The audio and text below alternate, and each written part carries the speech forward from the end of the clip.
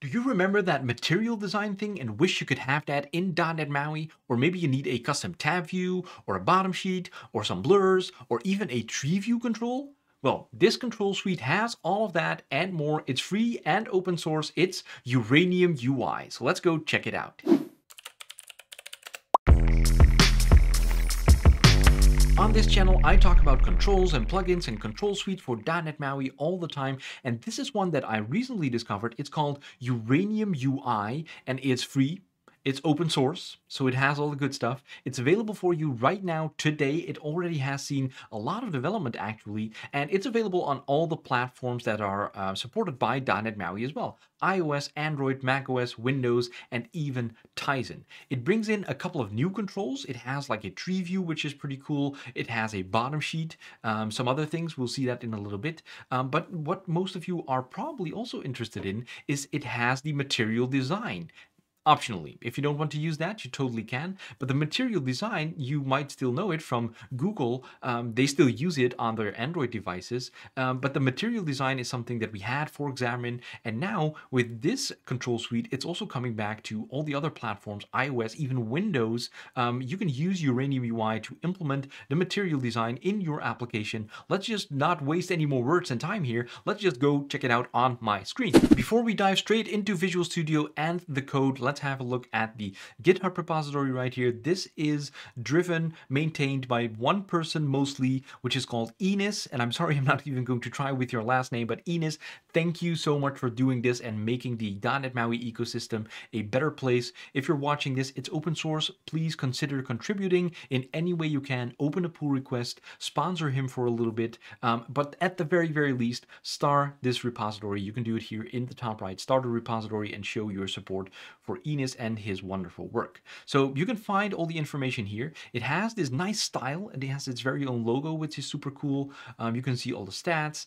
Enos has created videos as well. He has documentation. We'll go into that in a minute. But he has these videos to get you started as well right here. So I'll link to that in the video description. But besides all the controls and all the things in here, there's also startup templates. So you can also install templates in Visual Studio and you can do file new UraniumUI application and it will have all the NuGet packages already set up for you. Your MAUI program is already in place. I'm going to show you this from a new .NET MAUI project, so how to install it on that. But you can also use the templates that are available here. Light mode, dark mode support, all the platforms for .NET MAUI are supported. It has support for dialogues, for mop-ups, and the community toolkit one. Validate, it has so much. I'm going to show you the basics today, how to get started with UraniumUI, but if you see something in here that you want to see in a little bit more detail, please let me know down in the comments and I'll make a follow-up video on that.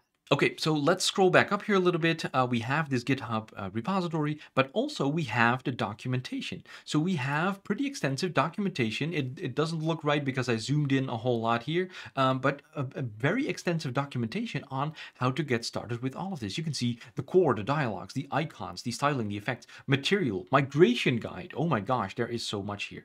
But let's have a look at the getting started because that is kind of interesting. It also explains like, hey, for the existing project, for new projects, you can see how to install that UraniumUI template that I just mentioned, but I'm going to show you this with a new .NET MAUI template.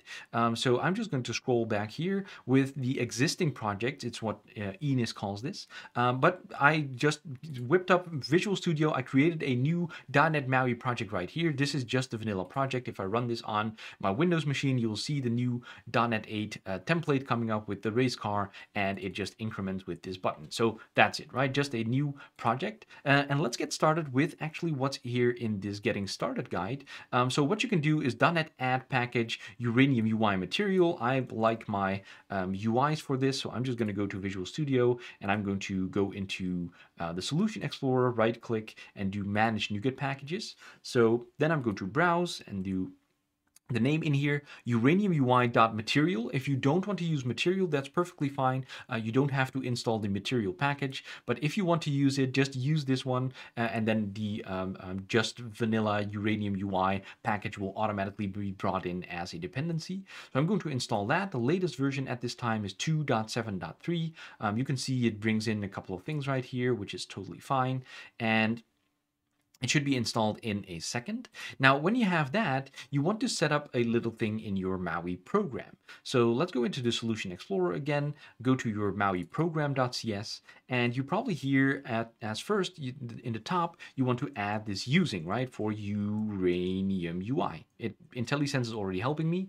And now we have to set up our builder for Use MAUI app, but also we have to do Use UraniumUI.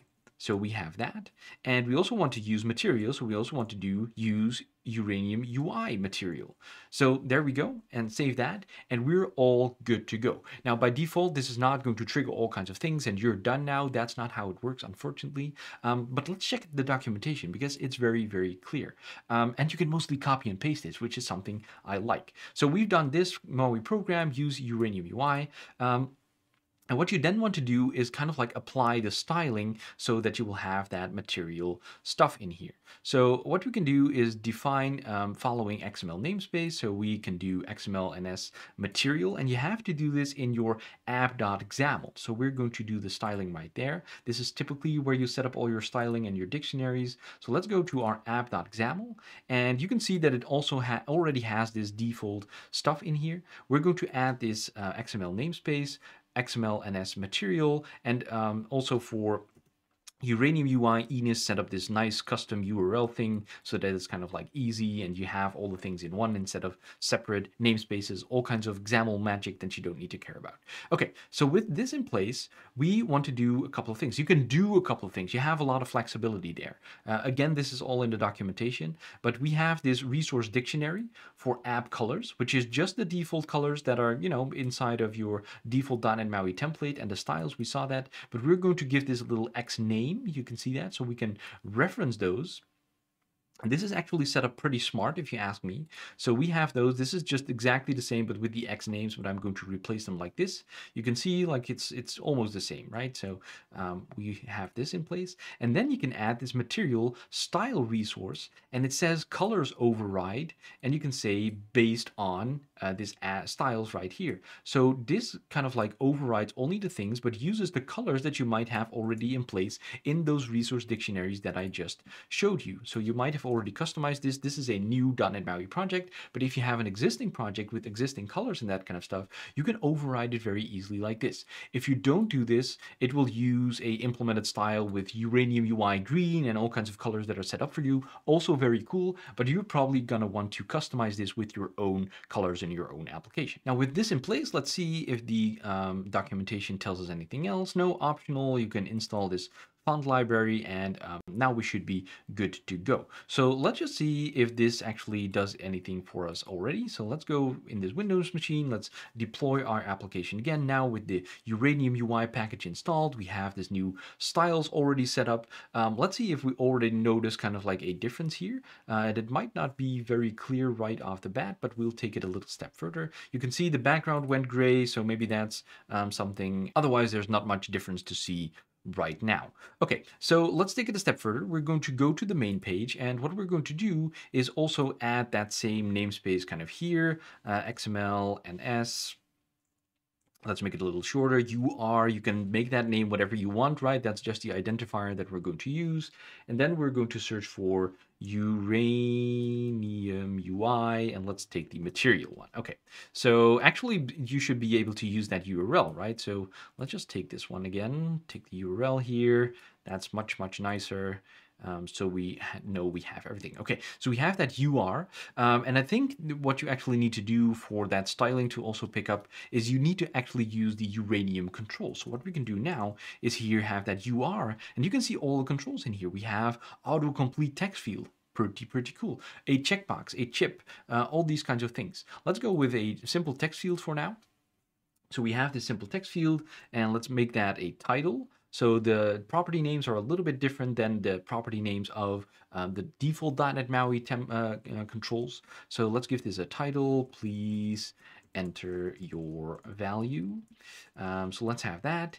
And let's put a UR checkbox in here. Which is also very cool. Do we do this a title? No, this is the text. So here we have this text, and maybe this checkbox can do something like, hey, have you subscribed to my channel yet? If not, this is a nice time to do that. Go subscribe to my channel down below right now. Okay, so if we run this again, now, and this is on Windows, right? Material typically is implemented on Android, but now we're running on Windows, and you can see this, this text field looks like Material. And if I click it, this is really cool. If I click it, if I focus it, you can see that it goes here to the top, becomes a little bit smaller, and you don't lose that title thingy. So that is really cool. So you can see it nicely animates too, and I can put in my value right there. So that's cool. Also, this checkbox, very materially styled. You can see it has this material style. It uses the colors that are already here, like this purple thing, right? Like if you do that, we can do this purple thing. Let's see if I can off script. You should never go off script, but let's see if I can remove that color override and see if that happens. If I just, well, just only the colors, let's see if that does it. If we can get that UraniumUI green to show right here, how it would be out of the box, so you know that if it shows up, see? So now it's all kind of like that green highlight, and you can see it's the default implemented style from UraniumUI. But if you just plug in your colors right here, there's probably some convention that you should use so the names get overridden correctly. You will get your own colors right here. Now, if I switch this over to Android, and I'm going to go into the next phase right here, then you can see this, of course, it's .NET MAUI. This is the power of .NET MAUI. It runs the same way on Android as well, and it has this consistent look and feel because we're using the material design across these two platforms. So it should look and feel the exact same. And the Android emulator is coming up.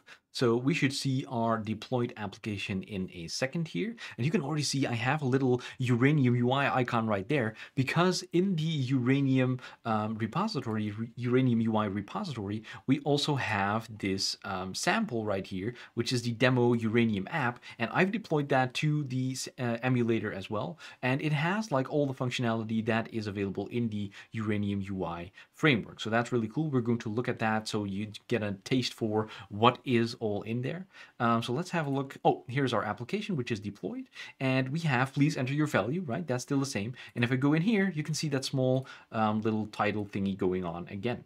So if I get rid of the keyboard, my emulator is a little bit slow. I can see if I can lose the focus again. If you lose the focus here, then it will go back, right? It's a little bit hard because I don't have much focusable controls right here.